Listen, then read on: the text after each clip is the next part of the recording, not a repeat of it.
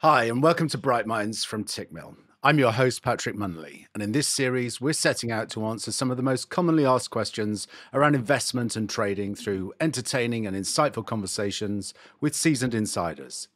In the world of finance, fear is everywhere. A recent Carrywise survey on investment behavior found that 14% of respondents feared losing money. Over 5% feared trapping their money in investments, and 11% feared investing generally due to a feeling that it's too complicated. Many people have fear around their personal finances. A recent Capital One survey showed that 77% of Americans are anxious about their financial situation, and this will inevitably hold people back from investing. Fear, along with greed, is a leading force in the trading and investment world, affecting both our personal investments and the market at large. On a personal level, fear can make us act in ways that are not conducive to success in the markets. From skittishly abandoning our long-term strategies to missing out on amazing opportunities due to excessive anxiety. Changing our relationship to fear can help us overcome these worries and evaluate the markets and our place within them more accurately, leading to better decisions and therefore improved performance. Today, we're joined by Tony Blauer. Tony has been on the forefront of martial arts and self-defense education for over 40 years. He founded Blauer Tactical Systems in 1985 to focus on performance psychology and tactical training. And his SPEAR system, which focuses on psychology, physics, and physiology, is used by law enforcement organizations globally. Tony now runs fear management seminars, which aim to change our relationship with fear in order to rethink and improve many aspects of our lives, both professionally and personally. In this episode, we'll be discussing fear, how it changes our actions and decisions, and how we can manage those effects. We'll be finding out what happens in our minds and bodies when fear takes hold, and how we can control and harness fear to our advantage when trading and investing. Tony, welcome to Bright Minds. Could you start by telling us a little bit more about you and your career so far, your personal experience with fear, and what made you want to study it? Hey, Patrick, thanks. Great to be here finally. What an interesting opportunity to speak to your audience because it's so counterintuitive, right? You hear Tony's done stuff, law enforcement, military, martial arts. I've worked with pro fighters, amateur fighters.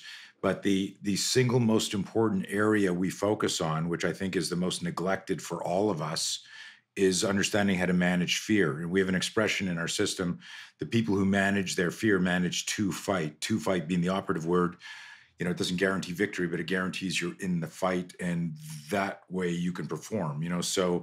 My history, to go back to your question, I've been afraid my entire life. I'm 62 years old right now. I'm still afraid of shit, right? I've got 3 kids. My daughter's out on a trip. My other daughter borrowed my car. My son's flying to Paris. I'm going, okay, is everything okay? Is it like, it's just nonstop. And it was weird, from 0 to 10 years old, from 10 to 20, from 20 to 30, looking back as we've developed our program. And for those of you watching, I've got a t-shirt on that says no fear, but it's spelled unconventionally or counterintuitively.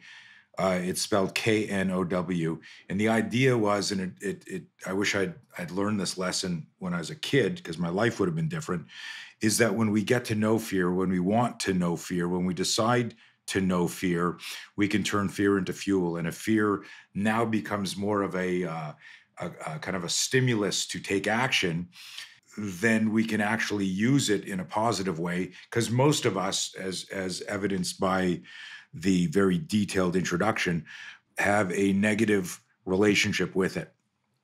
And if I think about specific events, like as a kid, I was an all-round athlete, but I was never the best athlete because I was always worried about would I make the team? Would I let down my dad? I can remember always being afraid, Patrick, of, what's the score? Are we going to win? Are people judging me? Are people evaluating me? And I think most people carry that around their whole lives. We do that, as adults. Before you go to a meeting, if you're going to a social meeting, you're looking in the mirror, you're fixing your hair, you're deciding, I shouldn't wear this, I should wear this.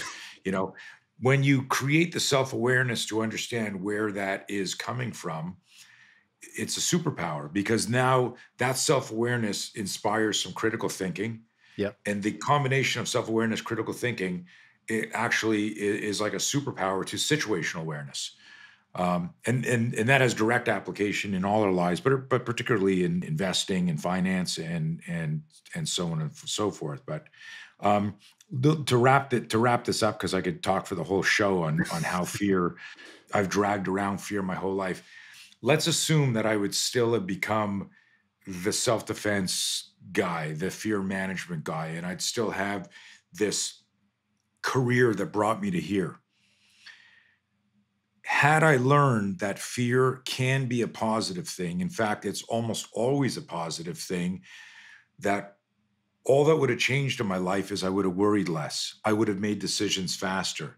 Like my mission right now is to get parents and teachers and kids to understand the psychology of fear, not the physiology of fear, and that will change everyone's life. Why do you think it's such a motivating emotion? Insofar as, I mean, I think I've read previously that when you grow up as a child, if you're in an environment whereby your parents are constantly saying, "No, don't do that. That's dangerous.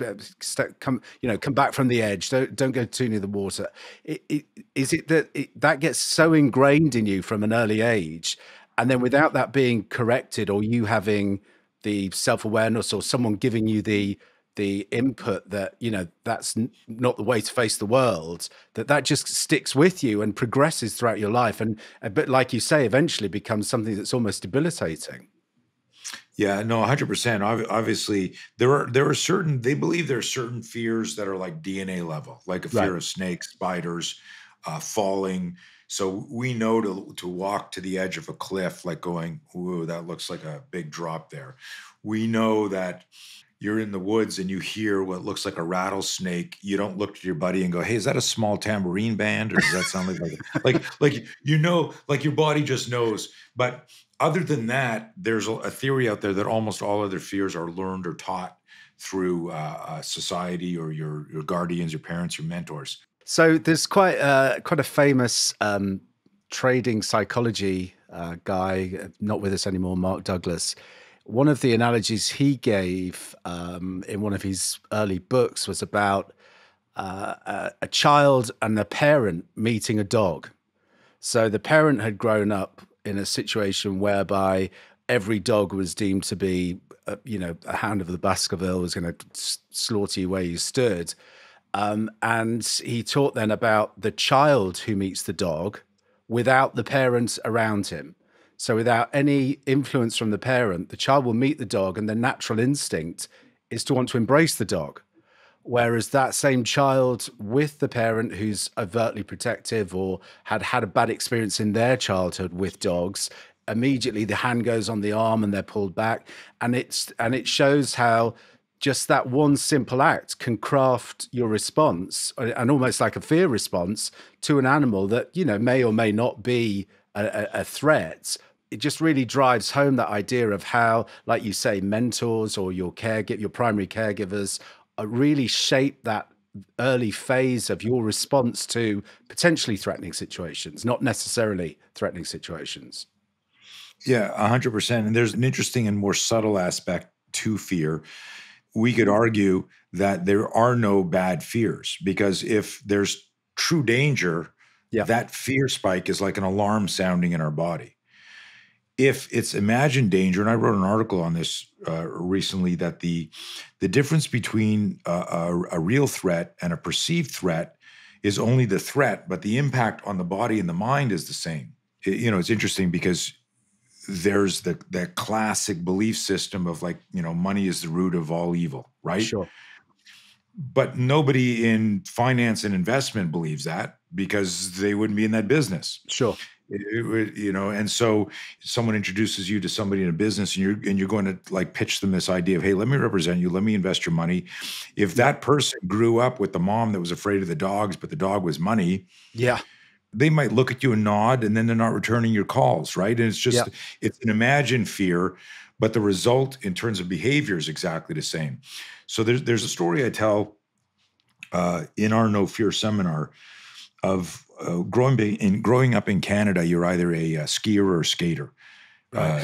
And my family grew up on skis. My parents were both very famous in the ski patrol, and I Right. was skiing when I was 3 years old, and I was really, really good, but I never won a race. I would always wipe out. So people would say, like some people go, oh, you're a self-sabotager. I go, no, I always showed up on time. I skied my ass off, but I would always catch a tip. I would always wipe out. And I realized that my ski coach wasn't a ski coach, Patrick. He was a ski trainer. And I think this is application for all the parents listening, but also the managers and leaders Yeah. is sometimes you think you're mentoring people, but really what you're doing is just teaching them steps and stages, and then you can't figure out why they're not rising to the occasion. The Sure. rise to the occasion element is a more of an emotional, psychological flow state where that individual is unconsciously or consciously using their fear of an outcome to drive them towards the outcome, if that makes sense. Yeah, I totally agree with that. Totally agree with that. And that brings me to the next point I wanted to speak with you about. I know we talked about it off camera before about the victim's vocabulary and how that can really negatively impact performance, and that like self-talk loop that starts going and takes you down a pretty dark path, really. Yeah. So I always make this joke that let's say you're having like a really good day, and then tomorrow's a really good day. We start to think like, man, like, okay, what's up? What's going to happen? Because this is like everything I'm doing is touching the goal. We start to almost start thinking something's going to happen. Like when I get a big opportunity in business, it's an unsolicited thought that goes, oh man, okay, how's this deal going to go south? What's going to happen Yeah. here? Yeah. Because as entrepreneurs, we work on way more deals that never happen than deals that do happen. That is such a great link to investing and trading, because more often than not, you're getting negative feedback from the markets or the investments you're involved in, whereby they're either not performing as you'd anticipated or they're stagnating. But then it's just that small percentage that work out and pay out. And as long as you can manage your internal state to go with the flow and let the good opportunities run and don't have fear about cutting the bad opportunities, then Right. that balance of probabilities ultimately works in your favor in the end.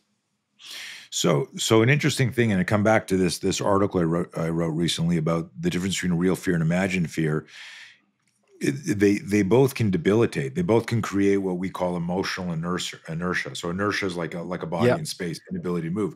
Emotional inertia is I should be selling, but I'm hesitating, or I should be buying, but I'm hesitating. yeah, Um, the difference between the imagined fear and the real fear doesn't change our physiology and our psychology, yeah, but we only find out afterwards that it was imagined fear. But the yeah, impact and the toll on our body. So a really interesting concept, and one that we teach people to work through is if you could vet, in other words, you could evaluate and go, oh my God, this is imagined fear, then you can get out of the fear loop faster.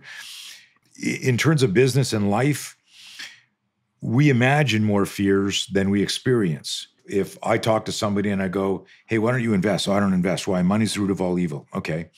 If you look at any belief system and you peel that onion, the core of a belief, especially an erroneous one, is going to be fear. Why yeah, somebody does or doesn't do something is going to be fear. And I've been on negotiation podcasts, I've been on military podcasts, I've been on mental health podcasts, and it always comes, how is it that I can talk about the idea of improving your self-awareness so that you understand what you're afraid of, so yeah. that you can decide, is this a reasonable fear, or what am I going to do with this information? How does that have ubiquitous application? And it does, because, and I alluded to this earlier, when we get a fear spike is a external stimuli or an internal stimuli. If I imagine it, Yeah, it's in my mind. If it's external, I see it, then my mind starts to go right away. yeah, When I go in the fear loop, what immediately starts to happen is, and this is universal, regardless of gender, age, experience, doubt, hesitation, procrastination. Yeah. Those 3 steps happen automatically, and they can happen like in a nanosecond. Yeah. And I'll give everyone listening to this an example. We've all forgotten our keys, our wallet, or our phone somewhere at a restaurant, at a meeting, in a bathroom. And as soon as you walk, there's a part of your RAS, your reticular activating system, that goes, my watch, my phone, my wallet, whatever it is. Have you ever, you've traveled obviously, Yep. in your life. Have you ever walked out of your hotel room, and as the door is closing and you're 2 steps away, you realize you forgot your key in the room? Yeah. Yeah. But what happens? This happens. I'm going to act it out for people watching the show. You're like this, you're walking, and all of a sudden you put your hand in your pocket, and then all of a sudden in slow motion, you're like, Slow no. motion.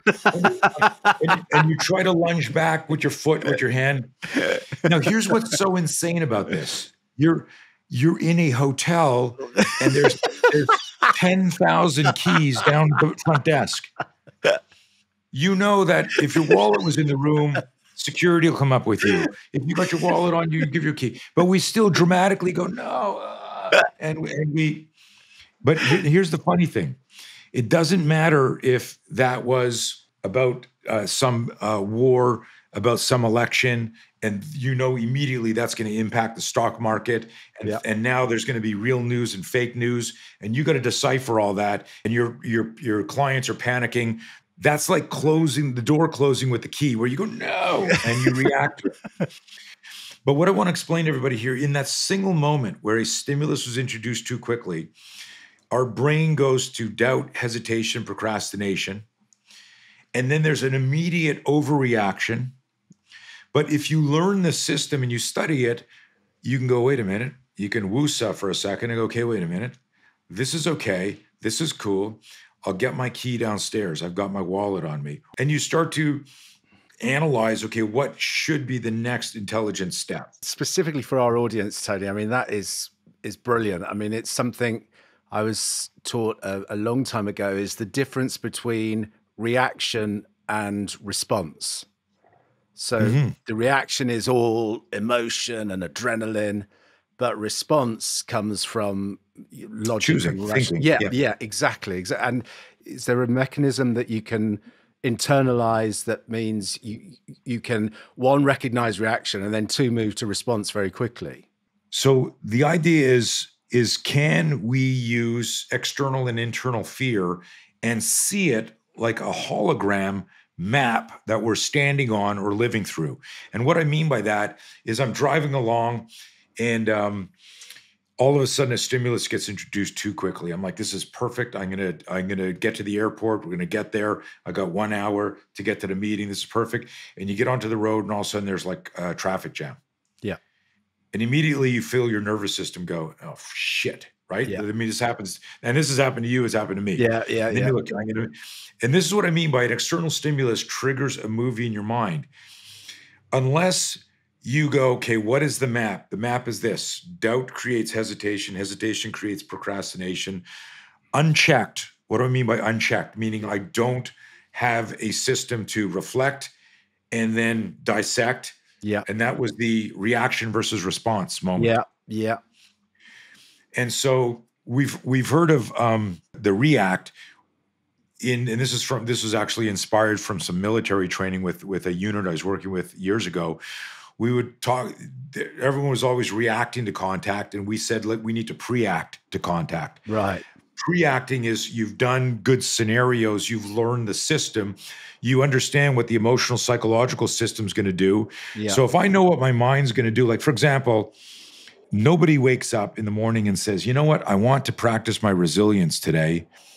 I hope something catastrophic happens. Let's hope for a crash today, just to practice resilience and keep your, like, nobody thinks that way. In other words, we don't get intentional reps on how do we handle stress and duress.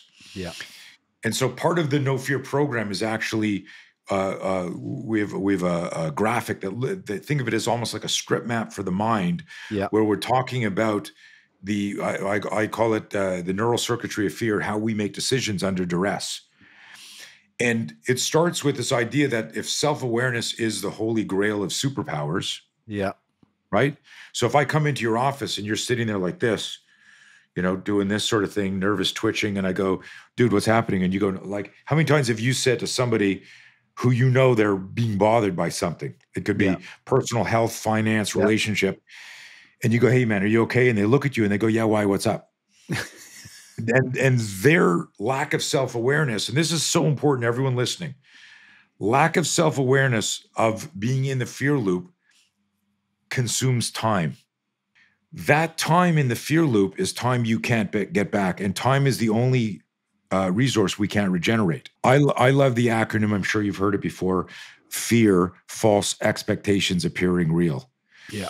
And I have a fun definition of it. It's when I'm visualizing something in the future that is debilitating me in the present, slowing down. And listen, business loves speed, right? And a lot of the stuff that you guys do in finance, there's no second place. No. Like, it's, oh, I came in second. Like, no. Second doesn't count anymore. This deal's over. So business loves speed.